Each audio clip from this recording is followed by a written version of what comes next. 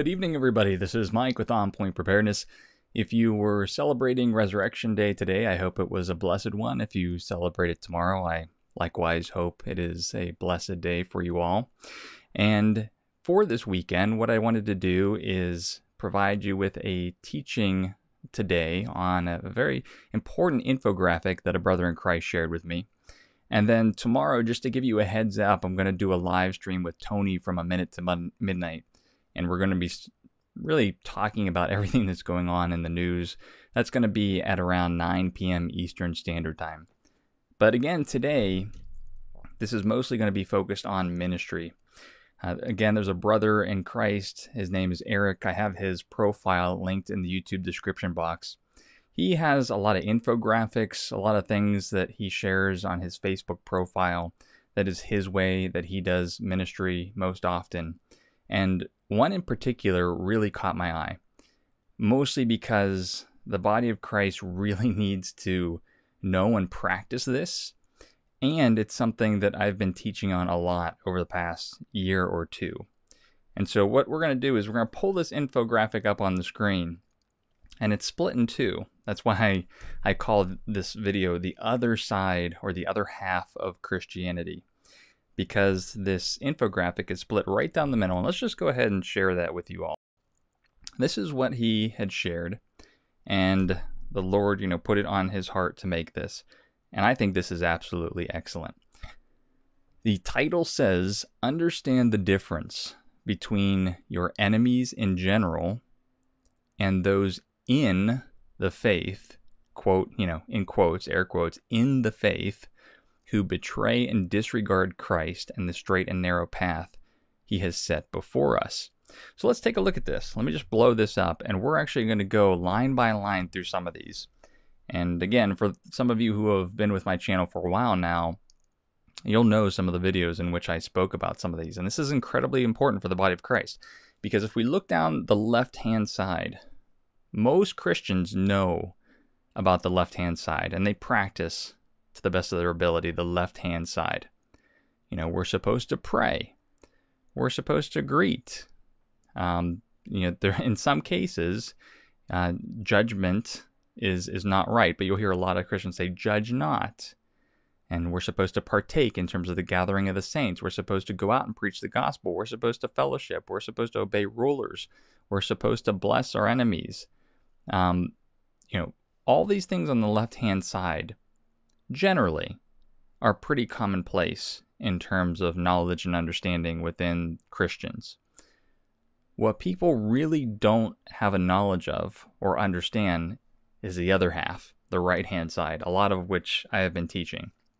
The fact that there is a lot of scripture in the Bible which says there are situations, again, context is very important, there are situations where you are not to pray for people. There are situations where you don't greet people. There are definitely a lot of situations where you judge versus you judge not. There's a lot of situations of not partaking with people, coming out from certain people, not fellowshipping with certain people, not obeying rulers in some instances, some people being accursed. You can see the stark contrast between the left and the right, and that's why this infographic really hit me so strongly. And so what we're going to do in this teaching is we're going to look mostly on the right-hand side here, because the verses and the principles over on the left-hand side, most people are aware about. But these ones on the right-hand side, most people don't really know about it. And if they do know about it, they especially need to know how to use this within the proper context. So this is a disclaimer, right? The left-hand side is really about building up, and the right-hand side is sort of like about breaking down or protecting certain things. And so the disclaimer is this. There's a lot of people on the internet that love to, judge a little bit too much. They tend to judge with some hypocrisy. There's a sense of pride, something similar to like what the Pharisees had exhibited. And they are very quick to call out everyone and anyone, and they are superior. That is not what the right-hand side is about. Again, I've tried to really portray balance on this channel as much as possible. And so everything on the right here has to be used with caution, with discernment, in prayer. Again, just be very balanced about it. This is not something to where we're using these things, just off the cuff, nilly-willy, just, whenever we choose. Because I see a lot of that where, instead of reconciliation and forgiveness and repentance and things like that, someone, cuts us off and then we're done with them. You're dead to me. That's not the Christian way. So that's a disclaimer as we go through this right-hand side. So again, we're going to go through here generally line by line. This first one's really interesting because I had mentioned this in one of my prior videos about praying for your enemies. But in some cases, it says there's certain things you're not to pray for.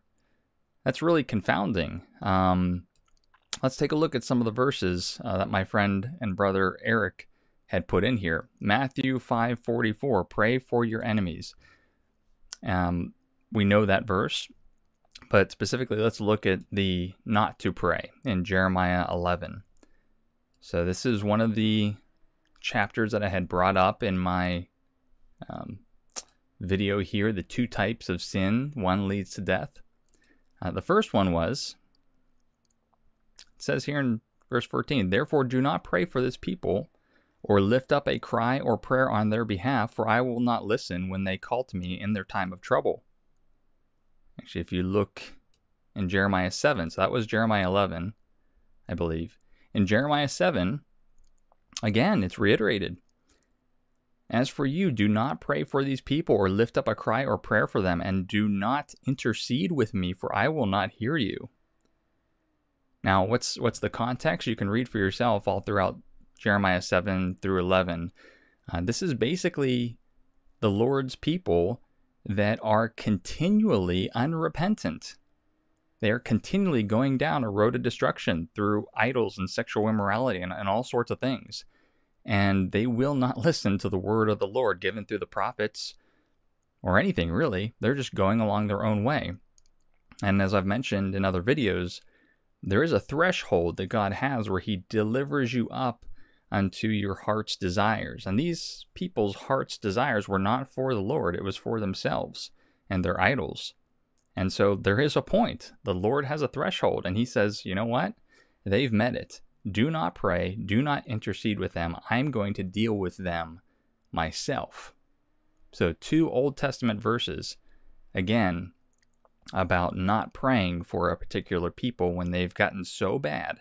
And remind you, these are God's people. Back then in the Old Testament, these were Jewish people that knew and understand the law and the Lord himself, the one true God, and they've abandoned him.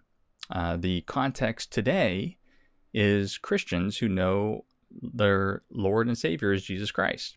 So let's just look at a New Testament verse here. This is one of the ones I had brought up in my video, the 2 types of sin, one leads to death. It says here in 1 John chapter 5, if anyone sees his brother committing a sin not leading to death, he shall ask, and God will give him life to those who commit sins that do not lead to death. There is sin that leads to death. I do not say that one should pray for that. Interesting. All wrongdoing is sin, but there is sin that does not lead to death. Again, in this video that I broke down all the scripture for you much more in detail, if there is a Christian, again, that bears the name of brother or sister in the Lord, and they are continually and willfully living a lifestyle of sin that is unrepentant, and you or another has confronted them privately about this, and then when they don't repent with 2 to 3 witnesses and still no repentance, and even before a body of believers with a serious transgression, a serious sin, and there is no repentance for that, the Lord actually says, and I detail it in this video and others, that person is supposed to be cut off from the body of Christ. Again, it's a long progression. There's a lot of grace being extended to this person. But even before a large body of believers, they're refusing to repent. that is a serious transgression before the Lord. It does not mean that they're never going to be saved. There's many verses where Paul says he casts a person out to Satan for destruction of the flesh so that their spirit may be saved. They can always come back to repentance and come back to the body of Christ, and we are commanded to forgive them if they repent. If your brother comes to you, and sins against you 70 times 7 and repents, you are to forgive him. But if a person is unrepentant, that's all the way up through a whole body of believers confronting them about it, that is grounds for removing them from the body of Christ. And then they are at the Lord's mercy, really, to do what he wants to do with them. And I really do believe, in my opinion, that is what this verse is talking about, that there is sin that leads to death. And that sin, we know, is unrepentant sin, especially people that haven't come to Christ. Their sin has not been atoned for. It is unrepentant sin. So again, looking at this graphic, that's one of the first things that stood out for me because I had taught on it in the past. Let's go to the next one here. Greeting versus not greeting.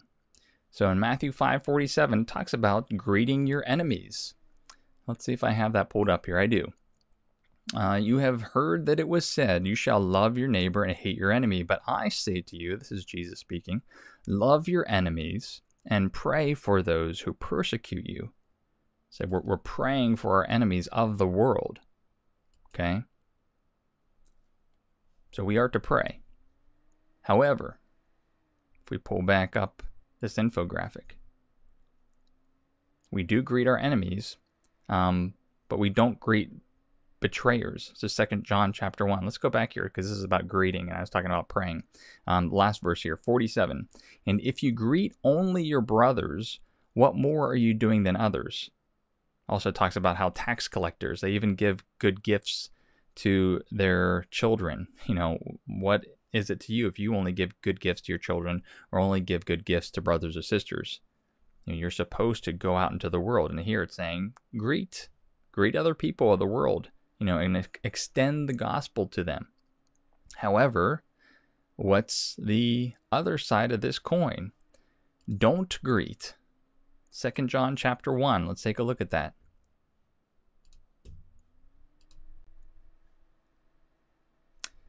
Everyone who goes on ahead and does not abide in the teaching of Christ does not have God. Whoever abides in the teaching has both the Father and the Son. If anyone comes to you and does not bring this teaching, do not receive him into your house or give him any greeting. For whoever greets him takes part in his wicked works. That is quite the strong wording here. And going back to this again, you'll see generally, not categorically, okay, generally, the left-hand side really starts to apply to the world. Okay, we're not to judge the world. I'm going to show you a verse about that. Paul says, who am I to judge the world? Is it not within the body of Christ that we are to judge? Greet people of the world, pray for people of the world, and also pray for people in the body of Christ. We are not to judge the world. We're not really supposed to partake in the world, but the left-hand side really starts to deal generally, with the world. But on the right-hand side, it really starts to talk about people who are in serious transgression that are quote-unquote, that's what Eric has up here in air quotes, in the faith. They're not really in the faith because they're under so much transgression. And then you start to get into some of these warnings. Do not pray, do not greet, judge, partake not. Let's go through a couple more of these here. Let's see, where did I leave off here? So we were in 2 John 1, talking about not greeting them. Again, these are people that are deceivers. A lot of the false prophets and a lot of the false teachers and people that have a very false gospel. This is not on matters of secondary doctrine, where we start to think about your view of the end times versus my view of the end times and eschatology. That's not what this is speaking about. This is about serious transgression against the word of God. You're not to greet these people. if you know about them. Next one. Judging not versus judging. I spoke about this in my video. If you haven't watched it, are Christians to judge one another? Look at this in much more detail than what we're going to look at it today, but a lot of scripture, which Paul, in a very quick synopsis here, summarizes for us, saying, "For what have I to do with judging outsiders," which is people of the world. This is 1 Corinthians chapter 5. "For what have I to do with judging outsiders? Is it not those inside the church whom you are to judge? We are our brother and sister's keeper. God judges those outside. Purge the evil person from among you." Now, when Paul says purge the evil person from among you, does that mean someone that's not a Christian? No, he's saying, I wrote to you in my letter not to associate with sexually immoral people, not at all meaning the sexually immoral of this world, or the greedy and swindlers or idolaters, since then you would need to go out of the world. But I am writing to you not to associate with anyone who bears the name of brother. Again, someone who identifies as a Christian and calls himself a brother or sister, if they're guilty of sexual immorality or greed, or as an idolater, reveler, drunkard, or swindler, not to even eat with such a one.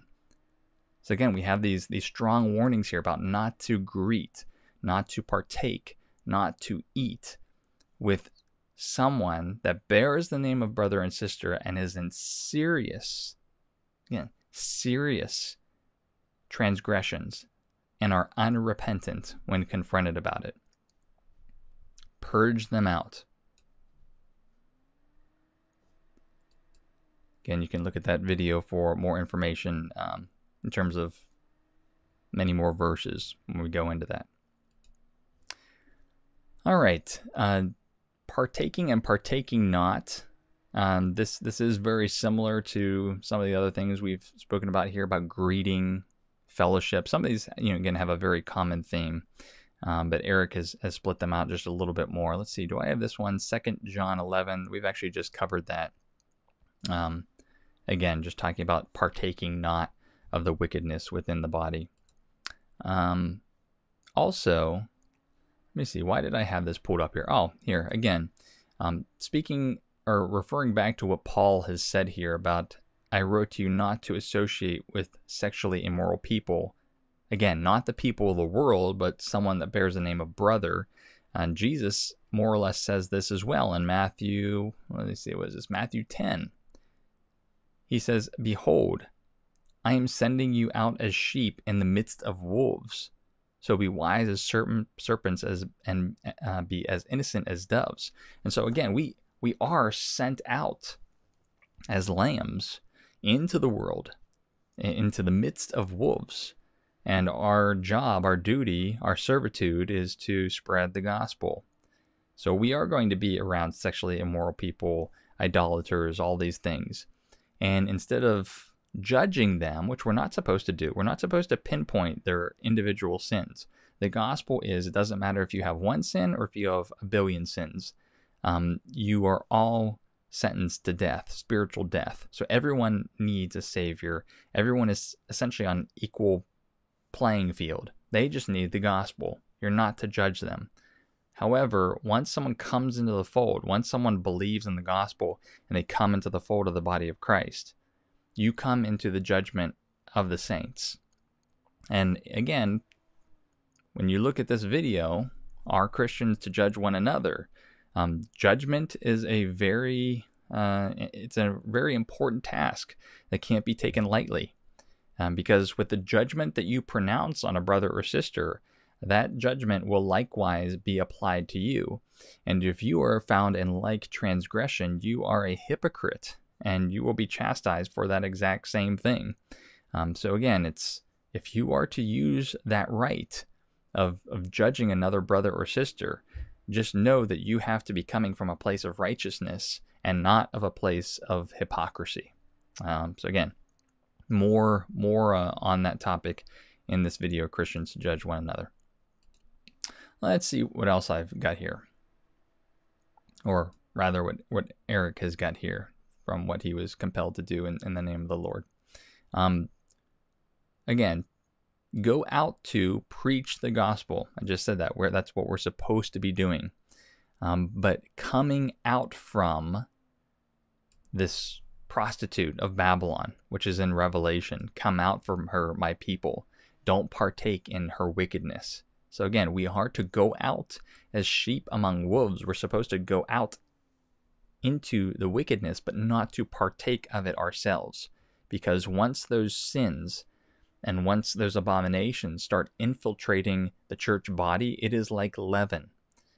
And again, it has to be judged within the body of Christ, because that leaven will spread. Let's see here. Fellowship, again, very common themes here. We are supposed to have fellowship and walk in light. But again, there is a point where you do break fellowship. There's a progression. I'm not going to go through it again, but it's in, I believe, Matthew 18. But there is a progression when someone is to be cast out. One of the videos, I don't have it pulled up right now, but I might as well just go ahead and do so, is the Sermon on the Mount. If we look that up, anyone who hasn't had a chance to see this video, the hidden manna of the Sermon on the Mount, I've mentioned this a couple times on my channel. When Jesus is talking about if your eye causes you to sin, your hand causes you to sin, whatnot, cut it off. Most Bible interpretations will say that Jesus was using hyperbole, that he's just exaggerating. But if you look at the hidden meaning of the body, which is given to us by Paul in Corinthians, he says that we are all different members of the same body of Christ. And he talks about the different utility or purposes of different body parts, like what shall the nose say to the mouth? I have no use for you. No, we all have different parts. But Paul compares the different people that comprise the body of Christ as being a nose, a hand, a foot, a mouth. And so the hidden meaning in the Sermon on the Mount, when Jesus says to cut off your hand or whatnot, it is actually talking about someone that bears the name of brother or sister that is part of the body of Christ, that after much grace and much, asking for repentance, they refuse to repent even before a body of believers. They are to be cast out of the body of Christ and delivered unto the Lord to do what he wishes to them. Again, it does not mean it's a sentence to eternal damnation, but as Paul cast people out of the body of Christ and delivered them to Satan for destruction of the flesh, it's not a good place to be. You would much rather be judged by the saints than fall into the hands of the living God. Put it that way. But again, if you haven't seen that expounded upon, the hidden manna of the Sermon on the Mount is that video where I discuss or teach that. Another interesting one, considering the times that we're in, right? Do we obey rulers, when they're saying that you need to isolate in your homes versus church gatherings? Personally, the churches that we are seeing defy this order and congregate, it's of a particular, well, again, I don't want to paint too broad of a brush in case there's some people that are watching, and I don't want to offend anyone by this. But for the ones that have made the media, we'll say that. For the churches that have made the media, again, Rodney Howard-Browne, he's definitely a heretic. He's had a false gospel, and he's trying to put his people into the churches. And, very, very similar styles of churches that are openly defying the order and getting the public attention. Versus, a lot of other churches are still doing sermons online, or they're doing a lot of these parking lot sermons where everyone's just driving in the parking lot and they're getting the word sowed into them via that way. Again, we're just in an interesting spot of when do you or do you not obey rulers? Well, in Titus, he has a verse here, Titus chapter 3, where you obey leaders and do good. But there are a couple situations where you don't obey leaders, and I think it comes into practice where they ask you to defy your faith, and this is actually going to dovetail into the mark of the beast. There's a lot of people talking about the mark of the beast. Maybe this weekend or Monday, I'll tell you my thoughts on that. But when do you not obey a ruler? Well, let's just look at a couple examples here. For one, here's a good one. Shadrach, Meshach, and Abednego openly defied the ruler because they were being told to do something strictly against their faith. Compare that to today in the current crisis. No one's saying, not to practice your faith. We're still meeting, a lot of it online. A lot of us, that was our fellowship anyways, was through online means. But no one's specifically asking us to worship a different God or to not worship at all. In a lot of cases, a lot of the states are saying that you're free to meet and congregate, but we would rather you not for the safety of your own people. Slippery slope, I know. I've seen a lot of videos with people getting tickets, even within the parking lots. There's some police that are actually arresting people and giving them parking citations or whatnot because they're going onto church property, which is private property, going onto church property and just listening to a sermon, and the police are cracking down on that. So again, this is a slippery slope where this might dovetail into something bad. But again, for right now, I do believe that we're just to obey our rulers in the current time. But there may be a time where we say no, that you're infringing on our faith. Another one, I think this is where one that Eric had set here, a verse. And when they had brought them, this is, let's see here, Acts 5. And when they had brought them, they set them before the council. And the high priest questioned them, saying, "We strictly charged you not to teach in this name of Jesus. Yet here you have filled Jerusalem with your teaching, and you intend to bring this man's blood upon us." But Peter and the apostles answered, "We must obey God rather than men." So again, the same thing with Shadrach, Meshach, and Abednego, as well as with the apostles. The governments, world leaders, or even the priestly leaders were saying, stop practicing your faith. And you can see a very clear line in the sand where you're not to obey men in those circumstances. Let's see, what else do I have here? Because we're wrapping up. I got Romans 16 here. And let's see if Eric had that in here. I don't believe he did, but let's just look at the last couple ones here. Blessing your enemies. Again, that goes back to Matthew chapter 5 that we looked at. And then let them be accursed. That's in Galatians. So, right, this is, again, people that preach a different gospel than the one that you have heard. Spoken about this a lot of times, and especially in the last video, where some people will use that verse out of context where it says, hey, as long as Christ is being proclaimed, in that I rejoice. That's what Paul had said. But again, that's if people are preaching the right and true word of God and the right gospel. Be a little bit redundant in case anyone missed that last message. But the first test is a preacher or a teacher or anyone really, are they preaching the true word of God and the true gospel? Yes or no? If no, if they're teaching a different gospel and they claim to be a brother or sister, they're cursed. You're to have nothing to do with them. Okay, but if they are preaching the true word and the true gospel, what motivations do they have for that? There's some people whose motivations are rivalry or greed. And so it's very vain. And that's the people that Paul was talking about. They were trying to be a better apostle than him, or they were trying to be, a better person than him because he was in prison and they were trying to make a name for themselves. He said, you know what? They're doing it for their own self-gain and vanity, but they're still preaching the right thing. So in that, at least I rejoice, because again, people were being fed the right knowledge. But for anyone that preaches a different gospel or preaches outside of the word of God, let them be accursed, especially if it's another gospel. Let peace come upon versus peace return. This is in Matthew 10. Let's see here. Do I have it here? Let me get that reference again here. Matthew 10:13.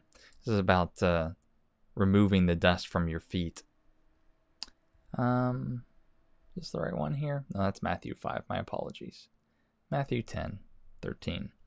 And if the house is worthy, let your peace come upon it. But if it is not worthy, let your peace return to you. If anyone will not listen, or if anyone will not receive you or listen to your words, shake off the dust from your feet when you leave that house or town. This relates to the words that Paul was given where he talks about not casting your pearls before swine.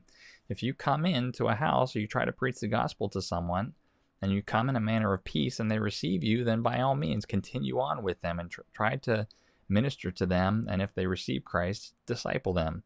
But if they want nothing to do with you at all, and they just sort of cast you out, let the peace return to you and just shake off the dust from your feet and then move on to the next one.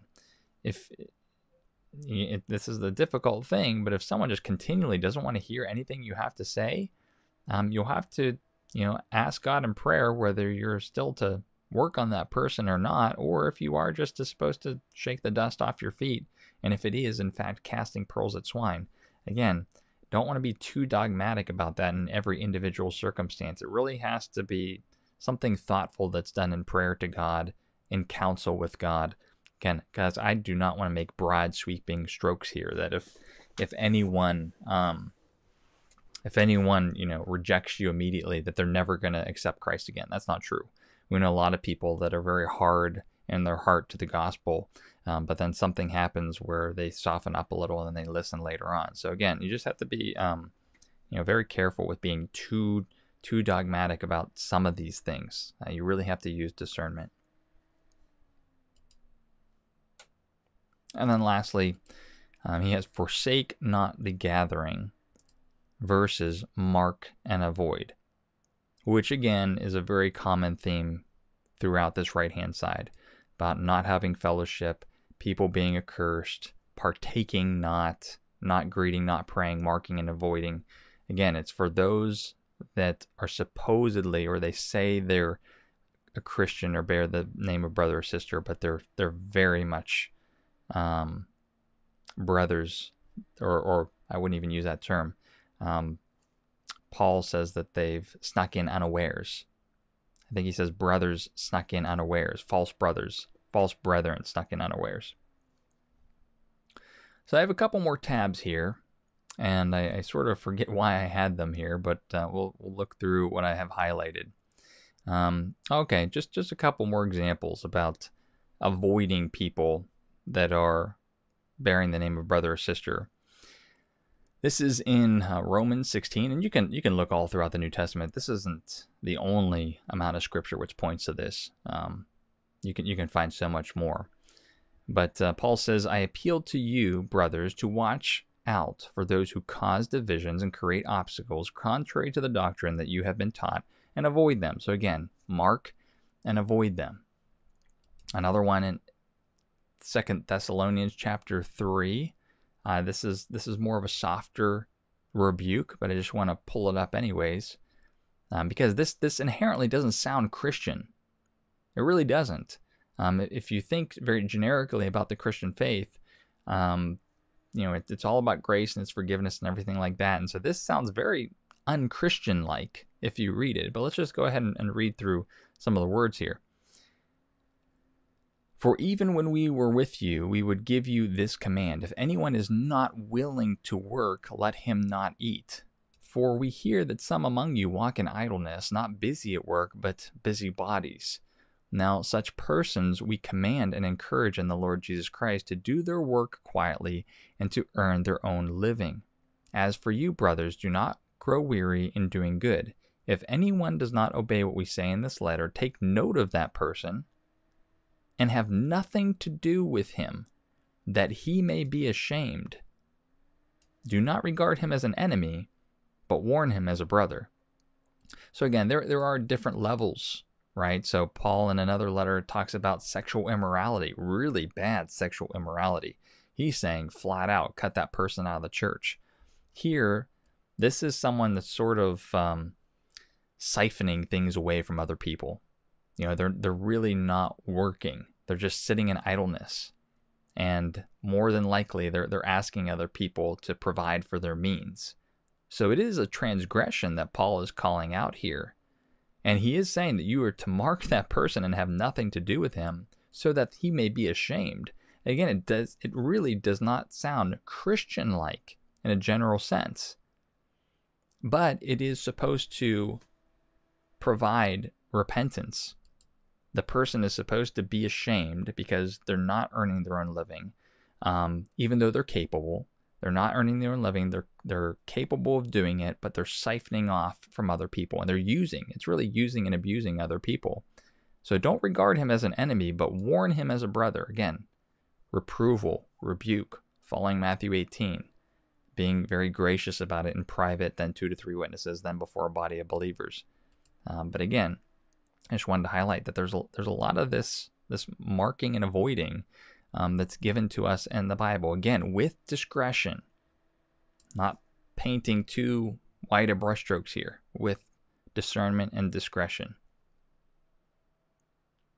And so that's the last of the tabs that I have here. But I guess I'll conclude this just with how I sort of started here. This infographic, let me just pull it up one more time here. This infographic is just a very good reminder of two different, I don't want to simplify it too much, but two different aspects of Christianity. And as we go through each of these, we need to make sure that we have discernment and we have discretion and that we're in prayer regarding our attitudes or our actions with each one of these. Because I don't want people to really take this too far, because we see that. We see people mark and avoid everyone. We see ministries out there that start to go after everyone, literally everyone, not reaching out to people privately, even if they did. It's just like saying that this person's apostate, that person's apostate, and it's really breaking down. It's creating hostility. It's creating quarrels. It's creating unnecessary division. We don't aim for that. We aim for building things up. Paul says that I aim for building up the church, but the Lord Jesus Christ has given me power, basically to chastise, to judge and to chastise if he needs to, if it comes to that. So we don't want to come to that point. We all want to walk in holiness, and if we fail, we pick up our cross and we go again. And we repent before our Lord Jesus Christ. And if there are certain afflictions that are routine and we're having a hard time breaking from them, I believe in the 1st and 2nd epistles of John, it says, confess your sins to one another, because people can pray for you and lay hands on you, and the prayer of a righteous person is working. So we don't want to get to that point. We really don't want to get to that point where, harsh judgment by the saints within the body of Christ is utilized. But we need to understand that it's a necessary thing sometimes.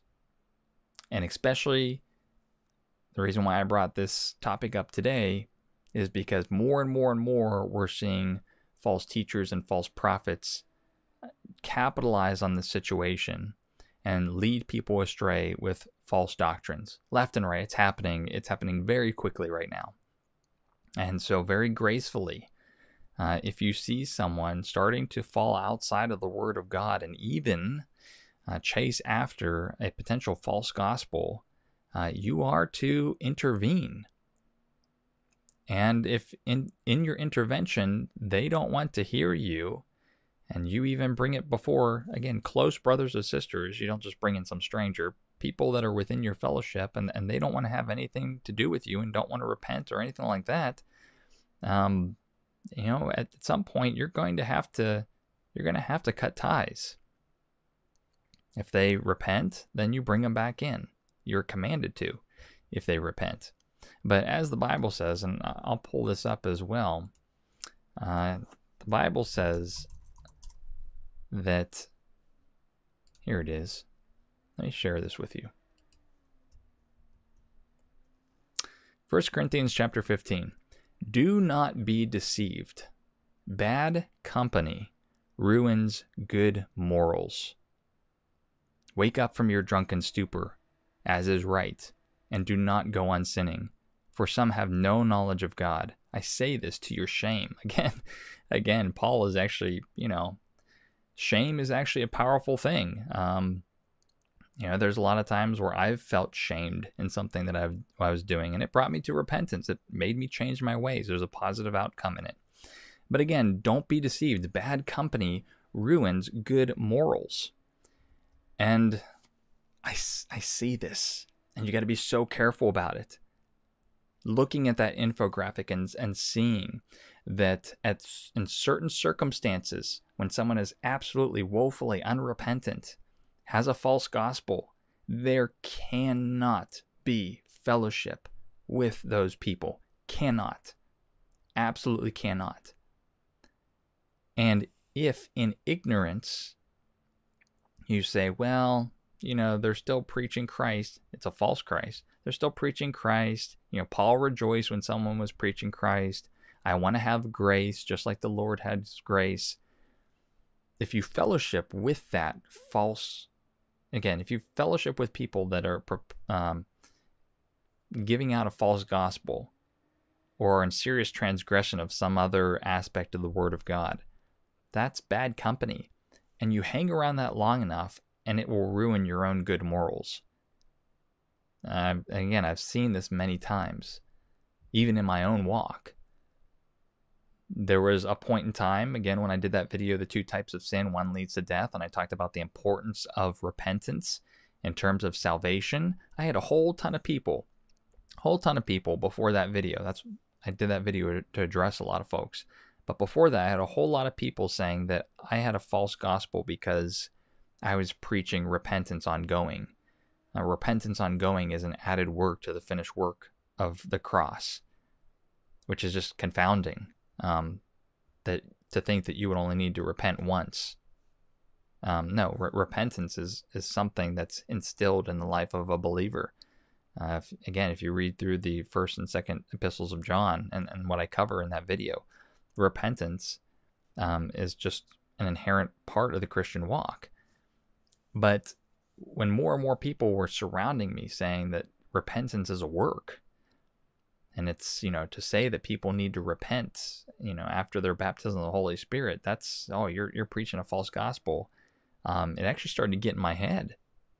One of the things that got in my head was, okay, well, Paul, did he repent before the Lord Jesus Christ approached him? No, he didn't. He repented afterwards, but did he repent before? Well, I guess he didn't really have to. All these things started swirling in my head and started messing me up. So I had to retract. I had to back out of the online world and the online communities and go back to Scripture, go back to the Word of God and see for myself what it says on this matter. But again, bad company ruins good morals. If you're hanging out with bad company that is intertwining with false gospels or serious transgressions of the Word of God, that will start to twist this in your head. And so that is why the Word of God tells us that in a lot of circumstances, again, with utmost discretion and discernment in prayer, that you are to separate from some people. So again, I'll just flash this up on the screen, one more time for anyone that hasn't seen it. Eric is the one who created this. His Facebook profile is in the YouTube description box. If you want to follow him, he posts very similar things like this. He likes to do these infographics, communicate a little bit of or a lot of information in a very short and easy to understand manner. You can go ahead and follow his page. But I was very blessed by this. I do believe that this is definitely the work of the Lord that he was brought to do. And I saw a lot of the same things that I've been teaching in here, and I thought you all would be blessed by it as well. So, again, hope you all have a blessed Resurrection Day, today or tomorrow, whichever one you celebrate, and that you stay safe. And I will see you all tomorrow in a live stream, again with Tony. That will be at 9 p.m. Eastern Standard Time, and we are going to be talking about a lot. It might be more than an hour. We'll just go into a lot of the confusion I think that's happening with the current situation regarding the numbers, regarding the actions of governments, and so on and so forth. It'll be really interesting because this will be the first chat that I'll have with another brother on the show since this whole crisis sort of happened. So until then, God bless you all. Keep the faith. This is Mike with On Point Preparedness. God bless everybody.